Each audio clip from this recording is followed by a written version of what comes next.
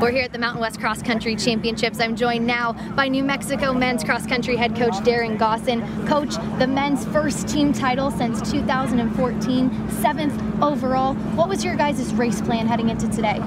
Yeah, we felt like, we got a great 1, 2, 3, Hoptum, Samuel, Evans, Lucas, get them out front, and then Jonathan Carmen, a lot of adversity this year, and put himself in a great position. He was really up there in that top 10 spot. That was going to be big.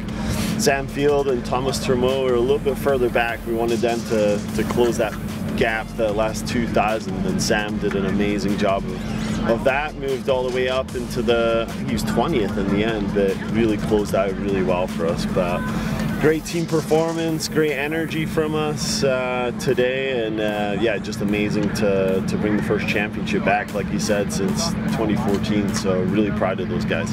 Hoptum Samuel, the men's individual champion, he also set a Mountain West Championship record today. Yep. What'd you like most from his performance today?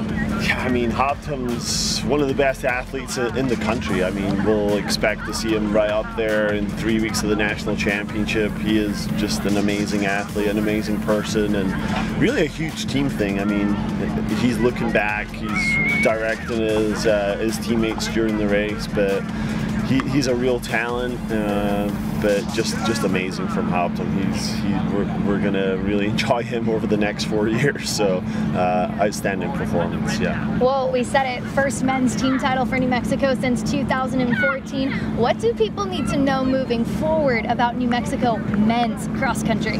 Yeah, that was a big thing for me when our athletic director, Eddie Nunez, interviewed me in the summer. I said, it's been a national level women's program for a long time, and my goal here is to make the men's team and the women's team prominent on the national stage. So we didn't think it would happen just as quick as this, but we'll take it.